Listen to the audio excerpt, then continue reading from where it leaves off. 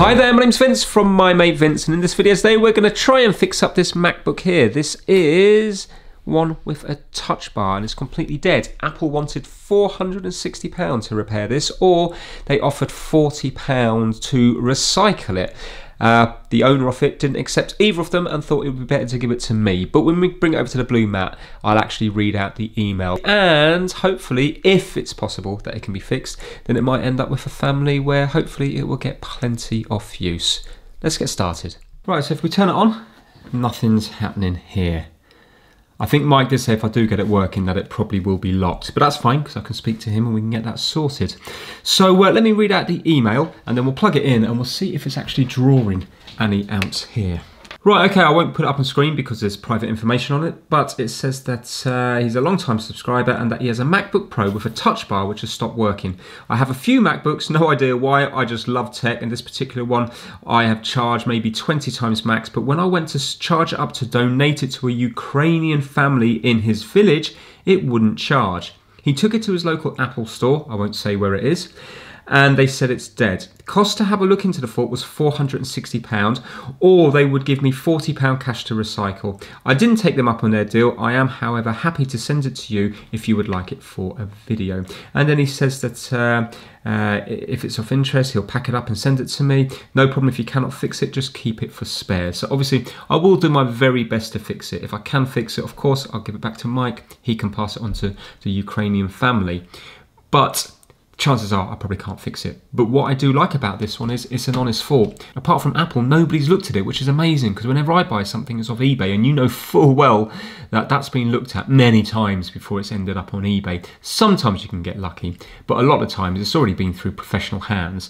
And so when it comes to someone like me, it's a complete nightmare. But with this one here, it should be just an honest fault. So let's plug this in, let's plug this in and see what it's doing. This is the model number in case you're interested, A1706, and then it's EMC3071. I think it's from late 2016, early 2017. It's a very nice looking laptop. Right, let's see what it's doing. Okay. 5 volts, is it going to, it's gone to 20 volts. It's gone to 20 volts, which is good, but it's very low on the amps. But it has gone to 20 volts. Apparently they checked all 4 ports and it didn't work in any of them. Do you know what I'm immediately thinking? I'm wondering whether or not it's a battery problem. Because maybe if it hasn't been used in ages, maybe the battery's completely depleted. Mind you, if we take it apart, unplug the battery, then it should jump up, shouldn't it? Why is it not jumping up now? Is it if the battery's too low, it won't even try to charge it? Do you know what? I've done a few MacBooks, but because it's so long in between each one, I kind of lose track of where I am. Anyway, let's take the back off and see if anything becomes obvious. And while we're doing that, we'll give a shout out to the My Mate Vince Massive. And this month they consist of kitsdigital.com, Kip Hakes, Max Rokotansky, Having Fun Repairs, Ellensburg Amplifier Repair and Service, Will Michaelis, Chris Seal, Felipe at MrKeebs.com, King Kerr from Lowbook Auto Sales, DJ VG, Stuart Park, Ellis Garbett, Pigsy, the My Mate Vince Fan Club, Braden Butts from Connecticut, Kenneth Blunstrop Sorensen, Simba Tinabu, Gabe McCandless, and Extreme 401. Big thank you, guys. Now let's see what lurks inside this MacBook. No signs of water damage there, but there is something just there. But I think it's just a... where is that now? I think it's just a crumb. Yeah. Right. Have a look now. So we're still charging really, really low down here. Can I see anything obvious? No, I can't. So should we disconnect the battery? So I've got to undo this one here. And now undo this one. Let me get the little Torx bit. Now I suppose I better unplug it for this bit here.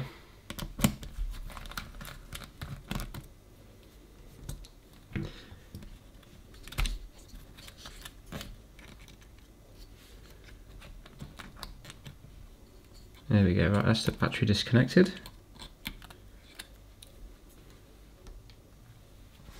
So now let's plug it back in. Is it going to do anything?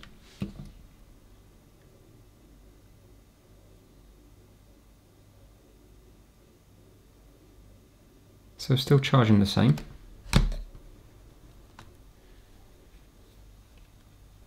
Just trying to turn it on.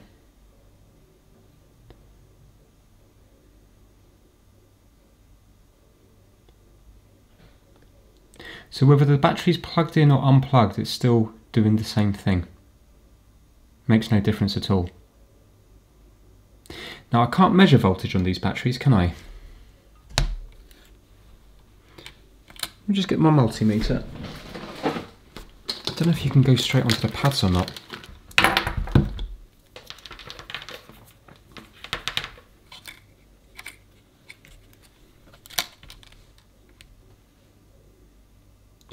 No, there's nothing there, but I don't know whether, I don't know if it's as simple as that. I don't know if some pin has to be enabled for that to release the voltage. I don't know. Should we, let's measure for voltage around, I'll tell you what, let's plug the battery back in. Let's try to get a few voltage measurements.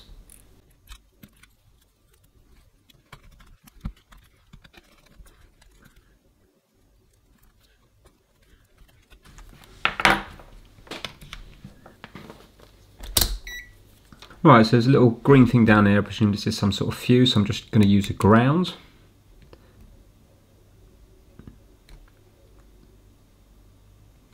Right, we have nothing there.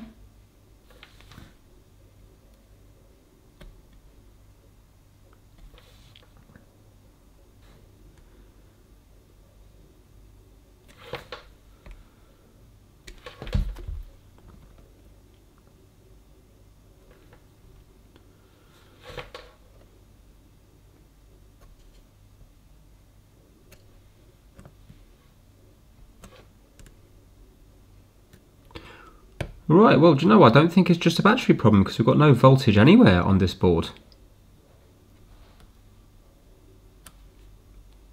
Do you know what I would love? Imagine if there was a shorted capacitor. But would it give us that read in here?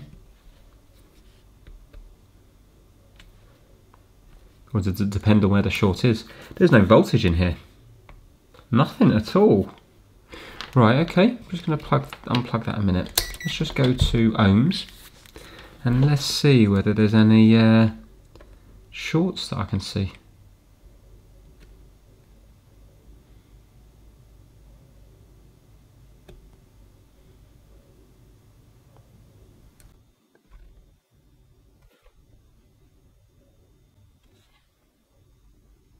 No, see, 5 ohms is not going to be a short. If it was like less than 1 ohm, then that would suggest a short.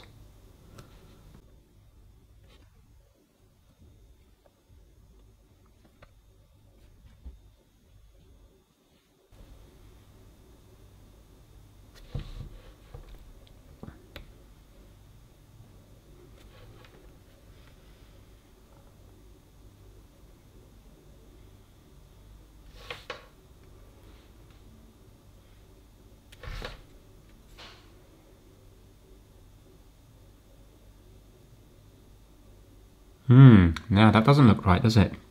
See that capacitor there? On the positive side, it's 0.6 of an ohm. And on the negative side, it's 0.2. Now does that suggest that maybe we've got a short there? Because that's very, very low. Look at that across the capacitor. 0.7. I'm not saying it's that capacitor, but that is very low. Do you know what? I shouldn't have done those measurements with the battery plugged in, should I? That was a waste of time. Because maybe there is a bit of power in the battery. Right, let's have a look now. No, that's not right. I don't think that's right. Now I'm just having a look around the area. My eye is drawn to that cap there. This one here looks a little bit, does it look a bit discoloured? Right, okay, what should I do? I think I'm going to take the board out completely just to see when we disconnect other things whether or not the short disappears. Maybe we should do that.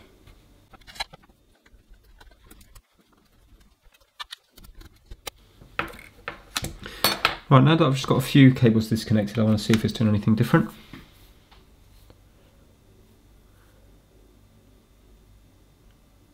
No.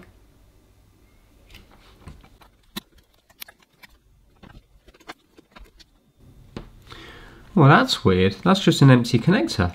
That doesn't do anything. Where's the fan? Where's the little cable that feeds the fan? It's odd.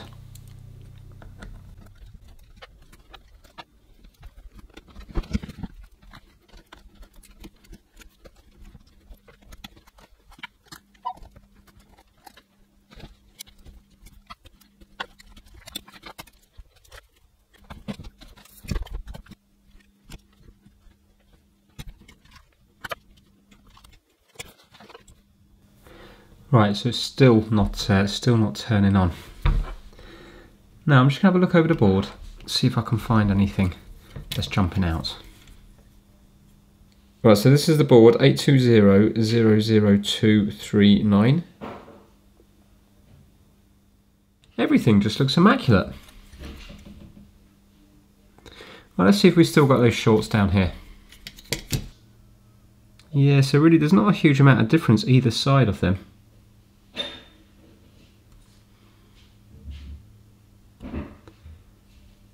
Yeah, considering right now if I touch my leads, they're measuring that. Do you know what I mean? So my leads are already measuring 2 ohms and these are measuring 2.6 ohms. Right, okay. Do you know what? My friend did lend me a FLIR cam. So shall I plug it in and see if I can get anything on the FLIR cam? See maybe if we can see something here heat up just when we plug this in. Okay, forgive me because I'm not really used to this yet. Just see what's happening.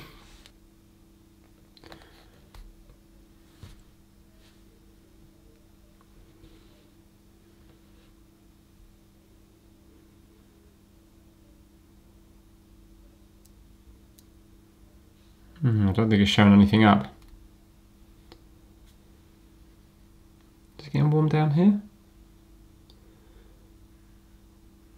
I don't get it. Far away it seems to be warm, but then when I go closer, it doesn't seem to be showing anything.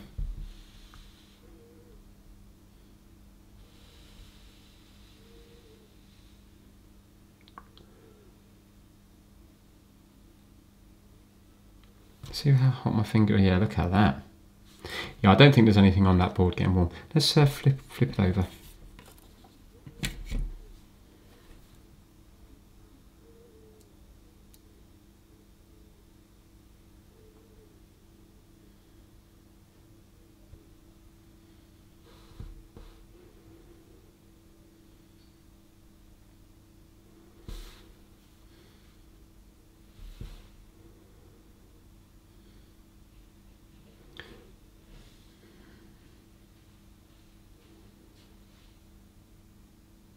No, I don't think that's showing anything up.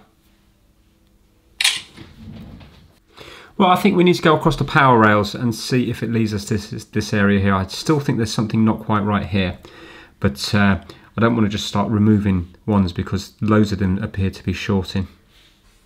Just out of interest, look, that isn't for the fan here. That one goes up to here, which is going to be something maybe to do with the... Would that be the... something to do with the touch bar maybe? So yeah, I don't really know where the fan is powered from, looking at it here. But whatever it is, it's the same on both sides. Oh, here we go, it just comes down onto these ones here. So yeah, maybe they must then feed through this board and feed onto maybe here. Okay, so remember now, it's that capacitor there and also that one there that I'm interested in. So if we go up to the Flex Board View software from Paul Daniels. If you haven't already checked out his YouTube channel, please check it out. Also, he does this great software which ties in the board view into the schematics, so it just makes it a lot easier. He's probably my favourite Australian person. Maybe after Margot Robbie. Anyway, if we have a look here now and zoom in down here. Apologies for the awkward filming, I'm doing this one-handed. So this is the capacitor here, yeah? And if we click on it, you will see that that side there is ground, but look at this side. It's PP bus G3 hot. So that's fantastic. So I think that's like one of the main rails, one of the main early rails. And if we were to go over to the schematics, can you see here? PP bus G3 hot should be 13 volts. 13.1 volts. But remember, we've got a ground, that's pretty much grounded, so that is our problem there, I'm pretty sure. I just now need to work out where it is.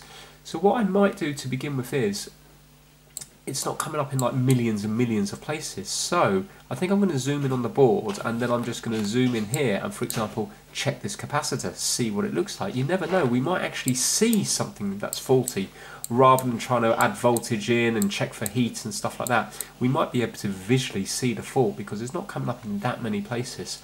So yeah, that's what I'm going to do now. I'm going to zoom in and then we can compare, we can have a look around at the capacitors and stuff and see if we can see anything that looks a bit dodgy. So on this bit here, I'm just fast forwarding through it, but basically I look at every single capacitor, resistor, everything that's on that circuit. I mean, it's going to be a capacitor, isn't it, if it's going to be shorted to ground, but it could also be a chip.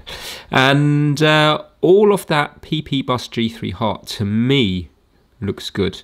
So then I have to resort to voltage injection because a visual check isn't showing anything.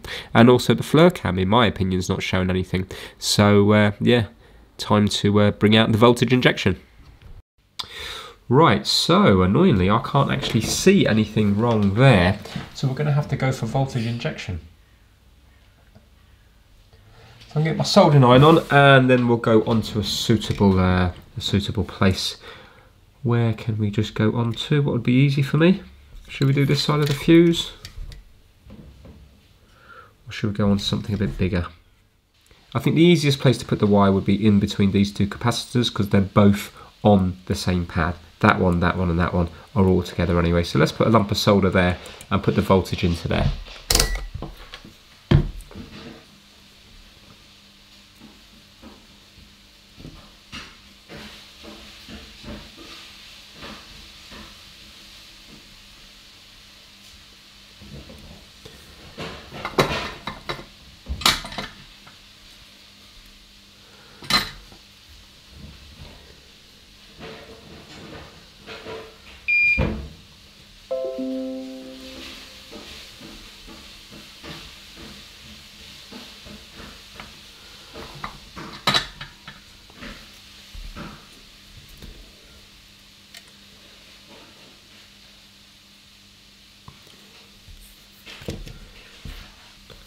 Now I'm only going to put 1 volt in, because although there's 13.1 volts on this line, I don't know what it's shorted to, so I might end up putting if I put 13 volts in, I might then end up putting that into something else and fry something. Actually, do you know what, I'm going to do myself a ground as well.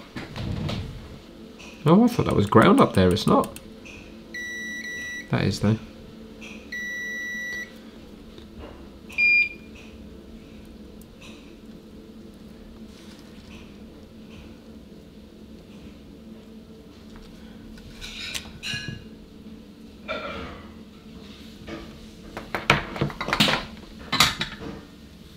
Now I could use the FLIR cam for this, but I think I'm just going to try to do it with my fingers to begin with. Right, so I've got 1 volt at 2 amps. Let's see what's going to happen. Right, so just to clear up what I'm doing here, I've got a lead connected to the short and I've also got a lead connected to the ground. Then when I force voltage into it, because what's happening is the MacBook isn't forcing voltage in because it's recognising a fault and it's stopping the voltage. So if I force it with a bench power supply, then it's going to force 1 volt at 2 amps through the faulty component because it's going to want to make its way the quickest to ground that it can, and that will be through the shorted component. So really, we should see some heat build up when we do 1 volt at 2 amps. If not, I may have to up the amps. Right, that's drawing 2 amps straight away, so it's gone to constant current, but it is at, I can show you. There you go. Yeah, so 1 volt at 2 amps, but it is constant current. So yeah. So it must have kicked into constant current nearly, you know, just a little bit more and it would be at the 1 volt. So now, is anything getting warm?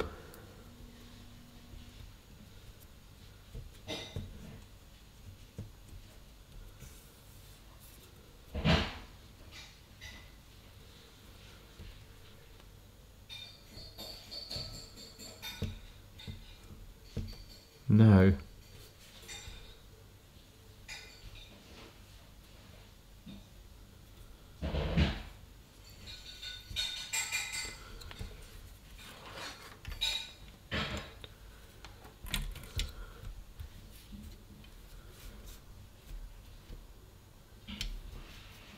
Oh, yes.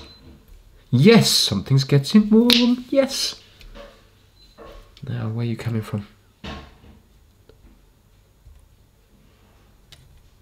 Oh, something is getting warm up here.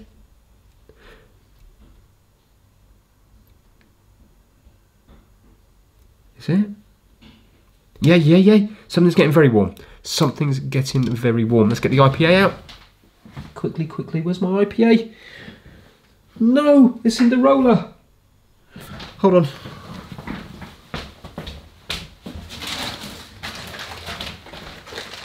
No, luckily, I've got it here. I brought it home. I don't go anywhere without my IPA. Oh wow, imagine if it was a capacitor.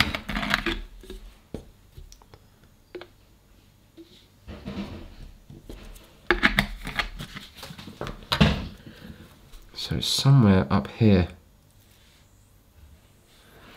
I think, and this is the other side. Let's zoom right in and see if we can see it evaporate off.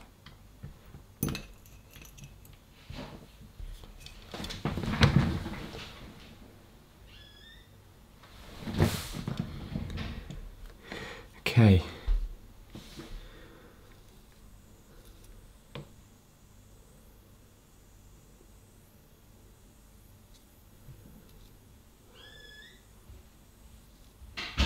This capacitor, is it this one here? It's this one here, isn't it?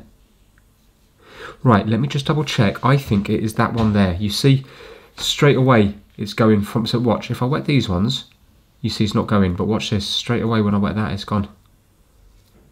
Amazing. And is it broken here?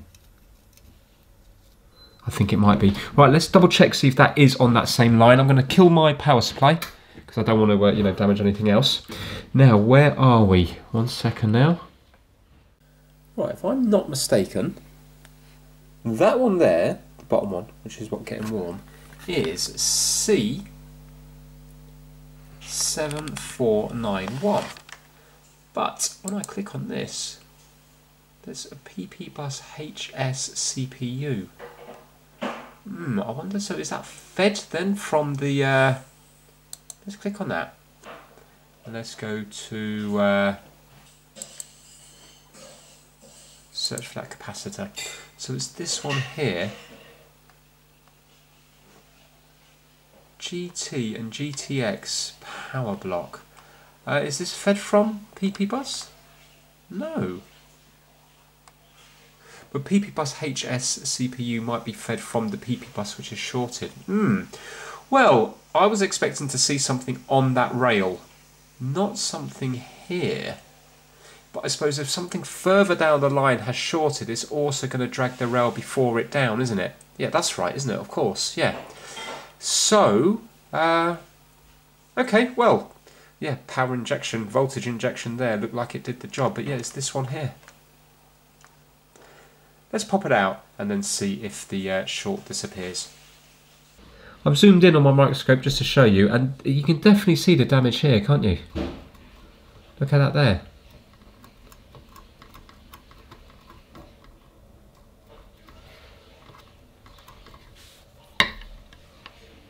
There you go, check that out.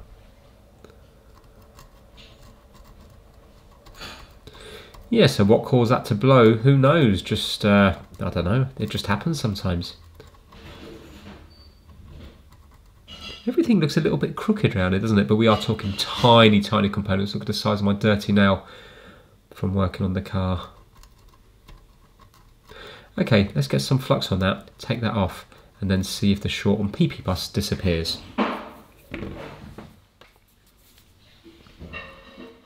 Right, purely because we've got like a plastic connector here, we've just got a little cover, not that it matters, for one of these, I presume it's just sort of a standoff post. But I think I'm going to just try to remove it with some low melt solder, just to see if it works. If not, I'll get the heat on it.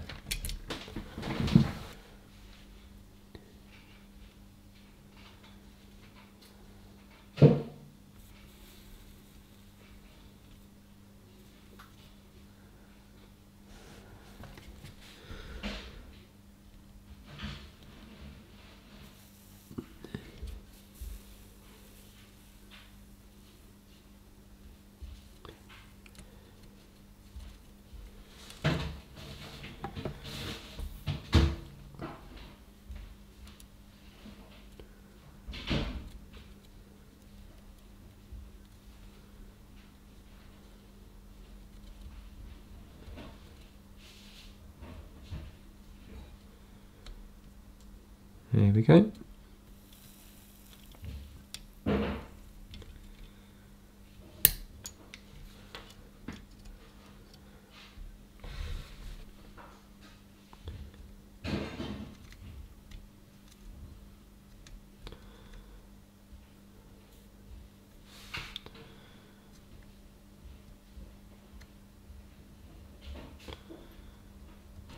Right, I left a bit of the capacitor behind on this pad here. I just want to see if I can remove it. There we go, it's off. That's it there. Right, that is off. Came off nice and easy, didn't it? Let me just clean that with some solder wick.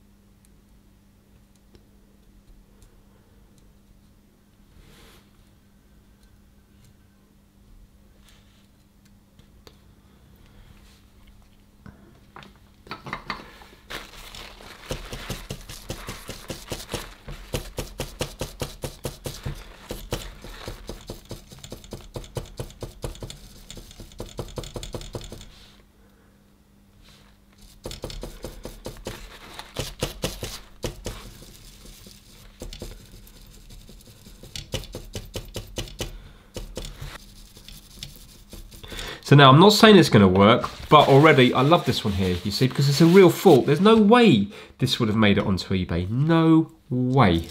And that's what's so nice. Apple wanted £460. Imagine if it was just that one capacitor. That's at fault. So let's see now if we turn on here. Let's just go onto these pads here.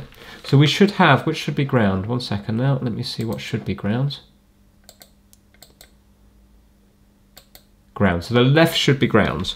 So if I go between here and here, we should have a nice low, there you go, 0.24. And now here, please be high. Yes, look at that, excellent. Right, now let's go on to our original one. We can actually go straight onto here, can't we? So here, and sorry, well, it doesn't make a difference which way round, here and here. Oh, look at that, brilliant. Fantastic. So that short's gone. I can't plug it in because I've got all these shorted. Well, I suppose I could, but I've got all these shorted here. Let's clean up this mess that's going on down here.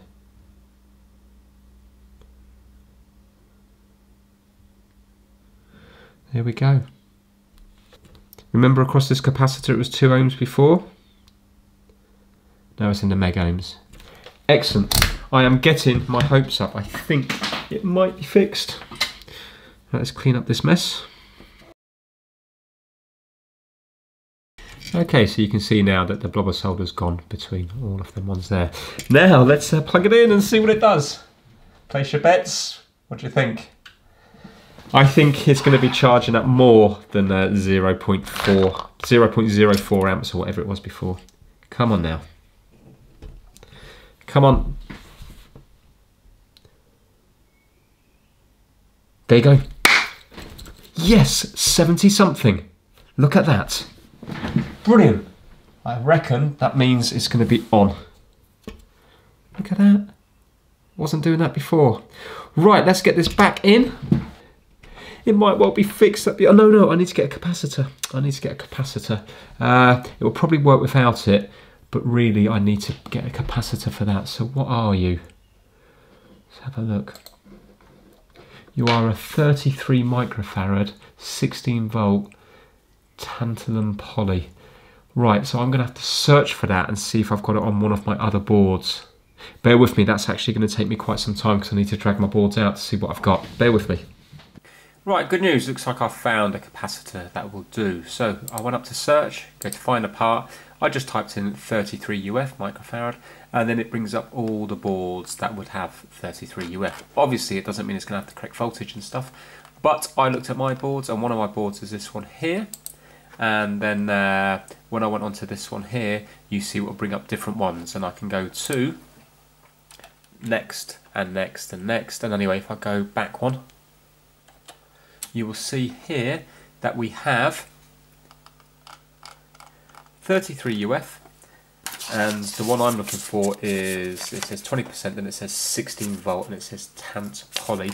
Well, this just say tant, it doesn't say poly, but you can see it's 16 volts, and it is also 33 microfarad, and that corresponds to, well, all you've got to do is then go to that one, search it on here, and it's coming up as, I think it was this one here. So, when you look down here, it's going to be one of these little fellas. Just need to double check, I think it's that top one on the right. And if you have a look, they look to be the same size as the 41 here. That's the 41 just there. So I'm going to take whichever one it is, I think it's that top right one, and we need to pop it onto the this board here. So I use a bit of flux and heat to remove it from the faulty donor board because I don't care about that one. And then when I put it onto the good board, Mike's board, I'm using flux and leaded solder. So now you can see it's in place. It's time to put it back together and test. When we wake, hear the birds and see the sun. Side by side our fears are done. Oh, the good times just begun.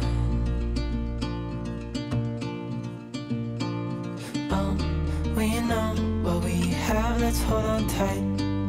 Found what we're looking for in life. Call us crazy, but things are finally right. With you and I, the future is bright.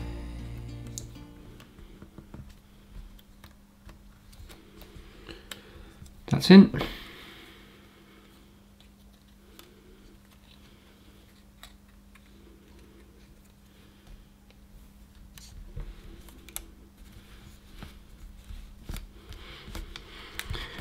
Oh, here goes. Right now, I won't put the back case on just yet. Or actually, I suppose no, I won't put it on just yet. Are we going to have life? Come on. See what it does here to begin with. 5 volts, 20 volts, 0.7, 0.87. Come on.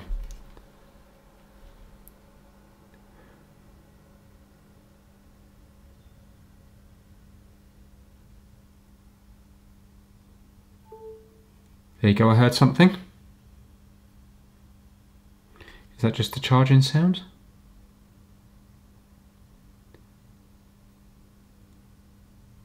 Fantastic, unbelievable, wow.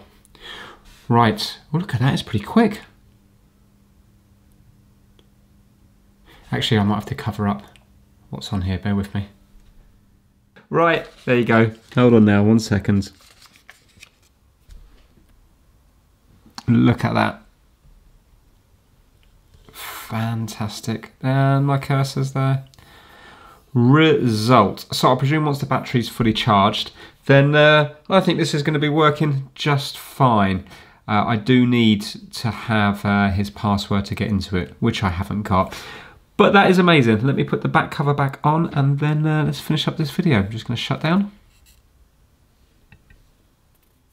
Okay, it's quite a few hours later now. Watched a bit of Stranger Things and let it charge up to 100% and then closed the lid. So it went to sleep and now check it out.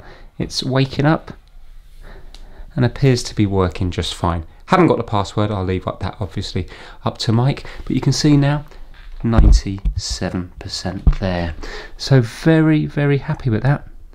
Really, that's the kind of ideal fix because Apple wanted £460 and look what was wrong with it. That tiny little capacitor there, which I'm sure you would be able to buy for well under £1 UK or $1 US or €1. You could probably get a whole pack of them for that. So yeah, really, really good. I love faults like that. And really, you don't need too much specialist equipment there. You can see that, yes, I did use the schematics to help me, but I found that short just at the beginning, just from measuring with the multimeter. And, you know, even a very cheap multimeter would do that. And then, yes, I did have to put voltage injection into it, but even just on 1 volt there, 2 amps, you've seen, that's not going to cause any damage anywhere. And you've seen then that I felt the warmth with my finger, and then using IPA, isopropyl alcohol, which is really cheap. Again, you could see then that you know what was wrong with it. Obviously, you need some like soldering irons and stuff to hot air to put the new capacitor on. But yeah, I love faults like that, and it just shows you that when it's an honest fault, you have so much more chance of fixing it. Obviously, honest faults can still sometimes be unfixable. It's just that when you're buying off eBay, you really are lessening your chances of having an item that is repairable, in my opinion, when it's an expensive item to begin with. But that is it for this video. Massive thanks to Mike for dropping this over to me. Looking forward to giving it back to you, Mike, in good working order. And hopefully the new family will have many months, hopefully years of use out of it. So I hope the rest of you enjoyed the video. If you did, give it a thumbs up and think about subscribing. I will hopefully see you all very soon. Take care.